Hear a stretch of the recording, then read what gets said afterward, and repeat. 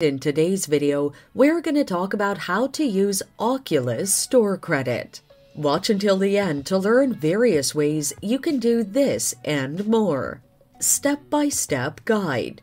Head over to the Oculus Store on your Oculus Go, Gear VR, or Oculus Rift. Select the items you want to purchase from the store and add to the cart.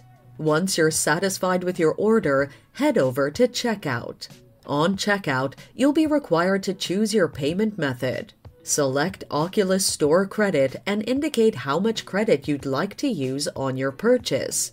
Select Apply and follow the instructions on the screen to complete your purchase. On the Oculus App, launch the Oculus App on your iOS or Android device.